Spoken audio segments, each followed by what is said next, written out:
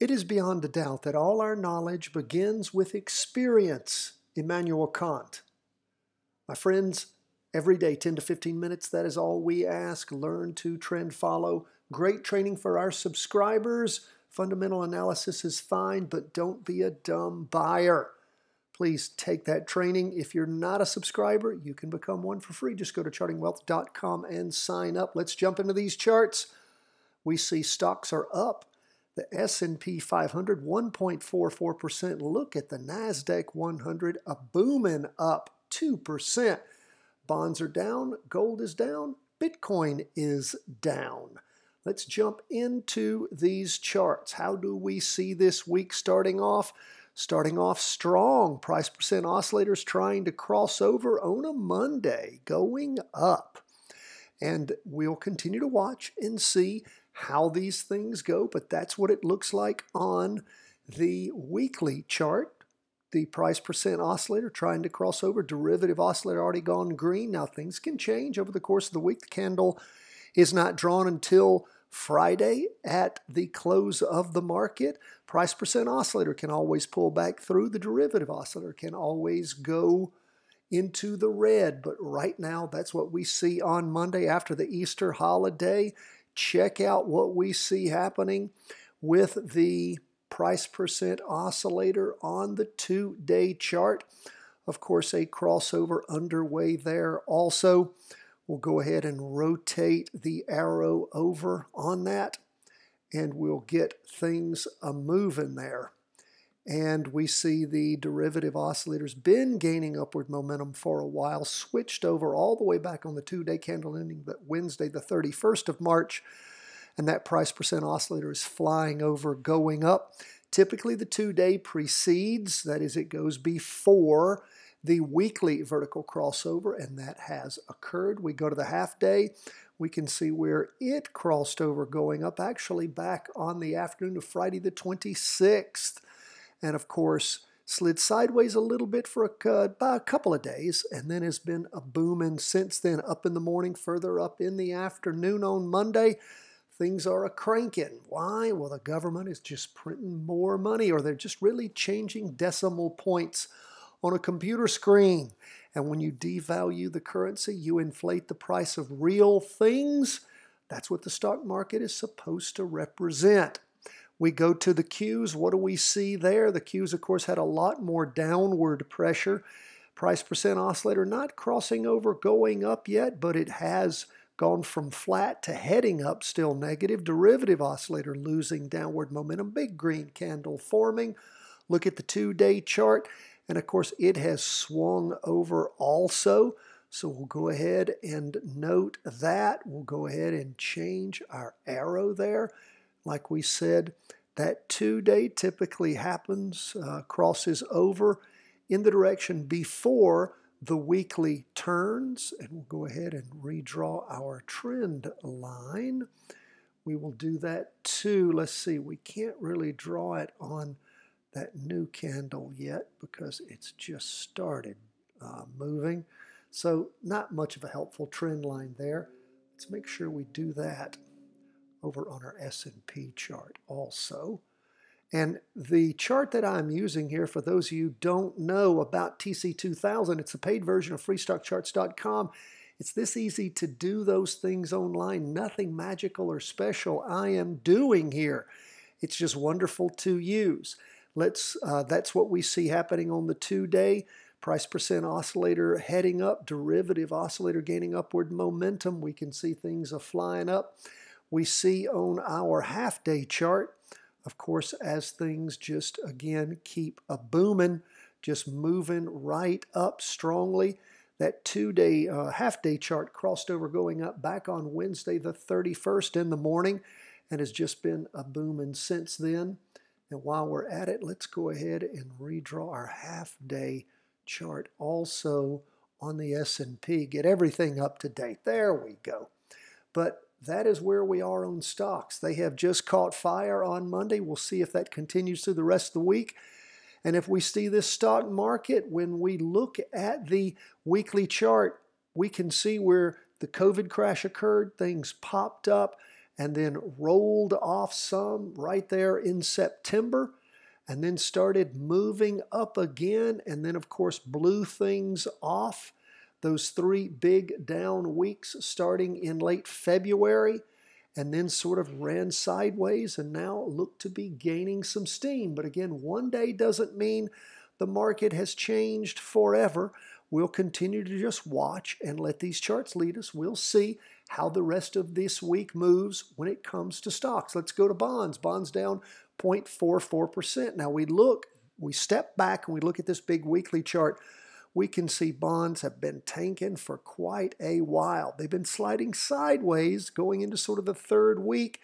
This is the first red candle we've seen in 2 weeks. Now, it's a solid red candle. The green candles were slowdowns in the down movement. They were solid also.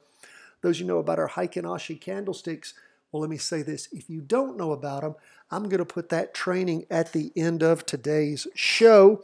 Grabbing a pencil to write that down. I want you to check out our Heiken Ashi training. A couple 100,000 people have taken that since we produced it. It's a really good one. Please understand how these work, but you can see the price percent oscillator is flat, maybe losing a little bit of that downward momentum. Derivative oscillator heading up slowly. We look at the 2-day, we can see where things have been sliding sideways. And again, so far, red spinning top. And again, that's almost a doji. After 2 prior days of up movement, price percent oscillator still heading up, derivative oscillator still heading up. So we'll see if we have a 2-day recross anytime soon to allow us to get back into a down move. Let's look at the half-day chart. What is it doing? Well, let's move. We haven't changed this in a while. Let's get our half-day chart updated. We see how things were down in the morning, a little bit of recovery in the afternoon, so it didn't end up as far down as it could have. But like we said, bonds down 0.44% for the day on Monday. So we'll continue to watch and see. Typically, what do bonds do? They move conversely to stocks. If stocks are up, typically bonds are down. Well, stocks were booming today. Bonds weren't booming down, but they did go down some. We'll see if that down movement continues. We'll be watching throughout the course of this week for the potential of a weekly, most likely a 2-day recross going down, unless there's enough movement to pull the weekly over going up. There hasn't been for a long time. We look back and we can see how bonds have been going down, leveling like we're seeing right now, and then going down again, leveling off, and then going down again. That might be what bonds are getting to do, or maybe they're finding a bottom. Look at where things are. We talked about this, the 200-period moving average. Bonds are hanging right there. Is that going to be a floor, and are bonds going to turn around? We don't know. We'll wait. We'll see. We'll let these charts lead us. Let's look at gold. Down just a little bit for the day, 0.04%. What gold's really doing, sliding sideways.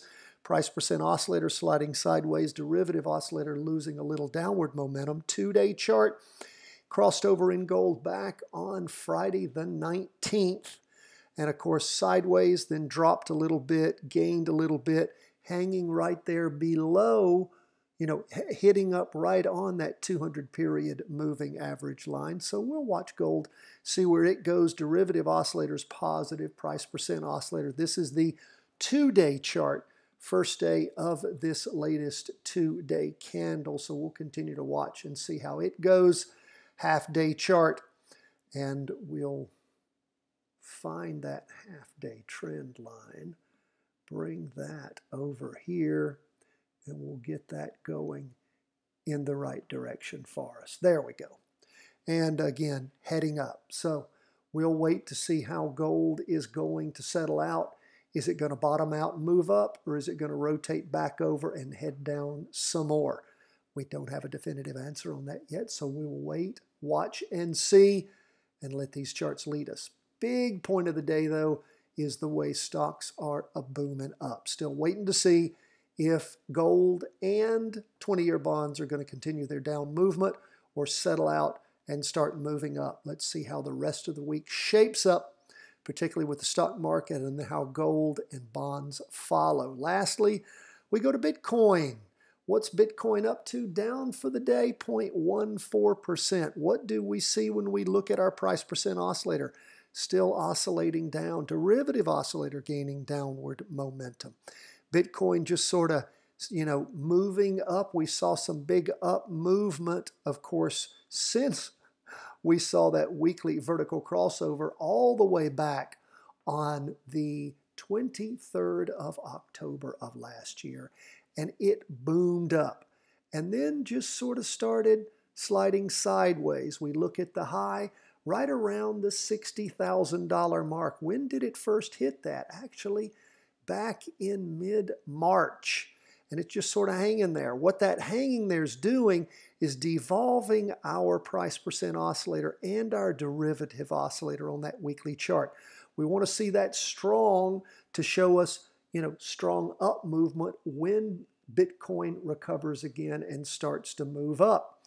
2-day chart is still heading down a little bit itself. Derivative oscillator still negative. Price percent oscillator negative. Price is just trying to, again, gain a little bit of momentum and start moving up, but we're just not seeing that with our indicators. Remember, the price percent oscillator is a percentage version of the MACD, the moving average convergence divergence indicator.